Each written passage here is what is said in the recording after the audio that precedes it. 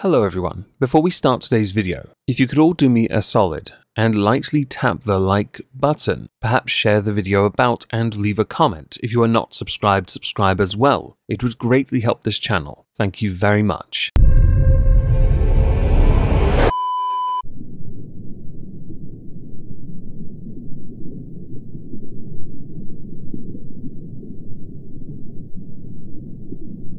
Well, isn't this just fantastic?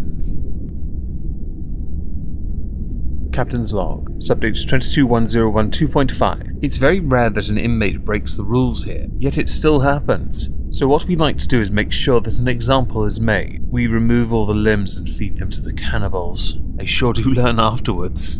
Hello everyone, welcome to the Halls of Injustice. Today we welcome inmates number 145 to the ISO cubes. Inmates number 145 is somebody I recognized, but also someone I had forgotten to cover last year, so sorry about this, but as they're in the ISO cubes for an incredibly long time for crimes that actually vary, I'm more than happy to wait a year, which is what it's been, sorry, to cover this person and put them sufficiently on blast for the mistakes they made. Inmates number 145's name is Paul Ballard, and I recognized him from my childhood because Paul Ballard was a television presenter and actor. So what we're going to do is talk about the life and career of Paul Ballard, inmates number 145. We are then going to go through the crimes of Paul Ballard. There are two separate crimes with two separate trials. The only good thing about this really is he got a consecutive sentence. I prefer it to concurrent. Concurrent means they run at the same time. Consecutive means he starts one, completes it, then starts the other, then completes that.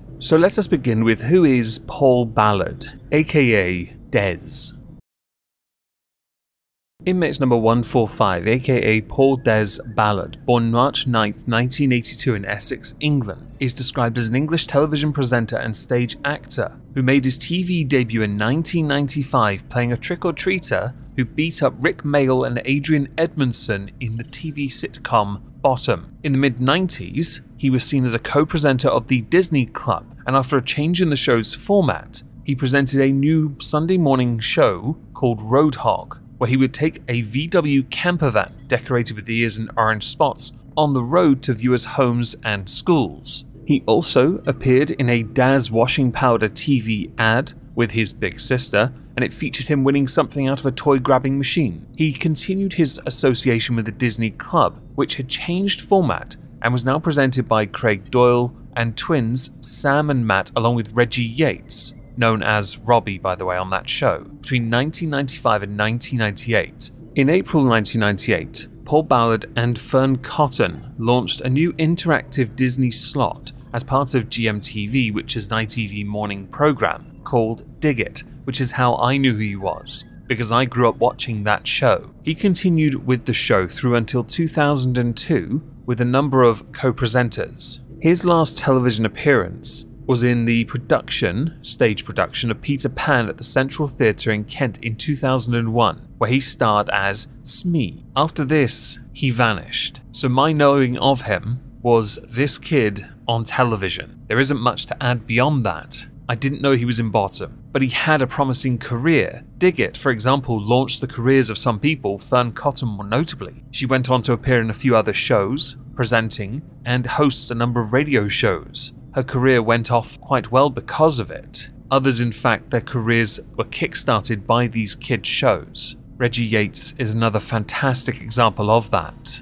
Now, because of the trial itself, to both the crimes that he will commit, we then find out that he was involved in a number of businesses, much of which was in fact illegal as it concerned the Green Belt. So we're now going to go to the crimes of Paul Ballard and hopefully make some sense of the utter insanity that took place 20 years after he was last seen.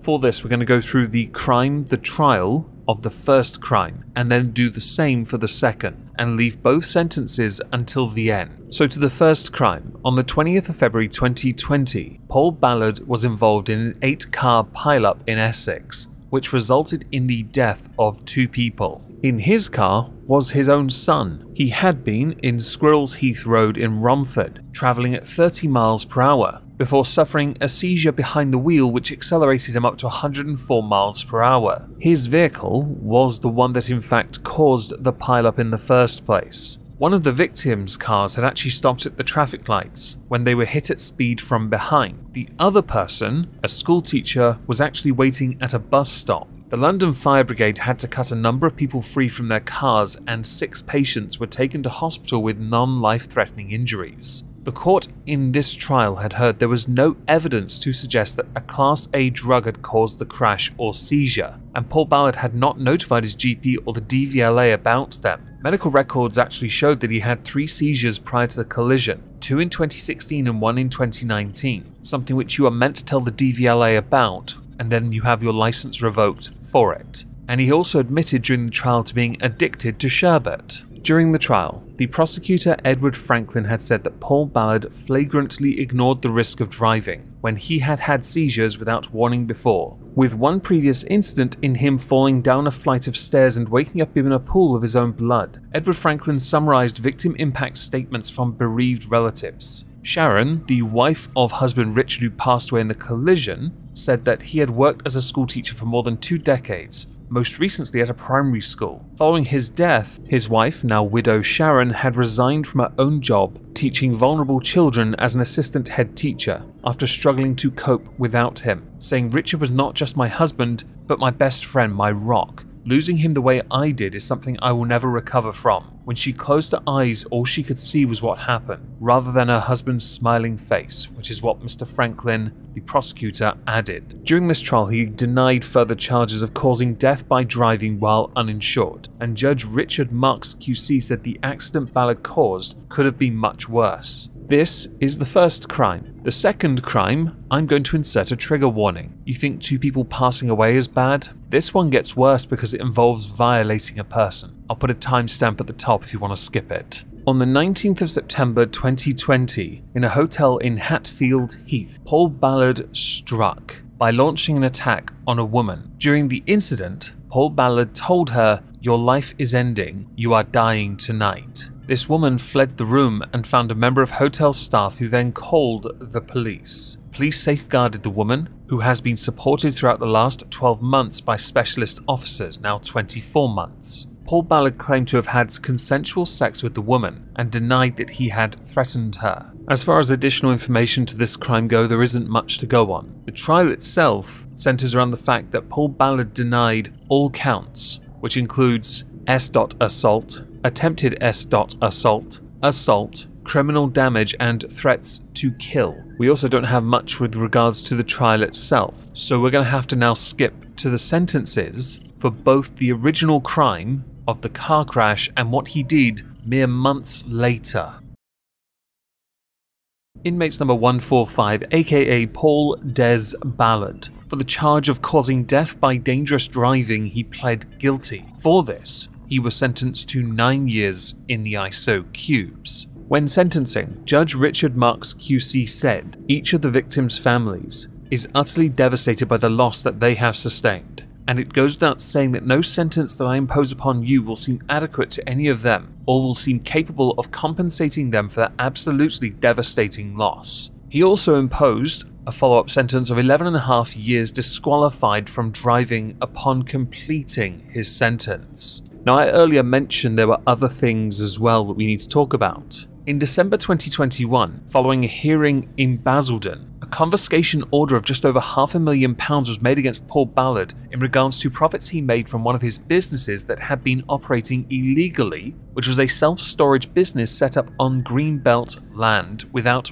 planning permission. They also failed to comply with an enforcement notice which required them to close the business and return the land back to its original state. Paul Ballard was considered the frontman of all of this, so anyone he had also worked with was considered an unwitting accomplice. This effectively bankrupted him. But now we go to the second sentence. Via unanimous jury decision, Paul Ballard was found guilty of S.assault, attempted assault, S, that is, assault, criminal damage, and threats to unalive. He had contested these charges, and failed. For his crime, he was sentenced to 10 years in prison, to run consecutive to his other sentence, meaning he will at least serve 10 years in prison, meaning he won't be out of prison until he's 50 years old, although it is likely he will have to serve all of the first sentence and all of the second sentence because of the severity of the crimes committed. But based on the UK criminal justice system, half seems about right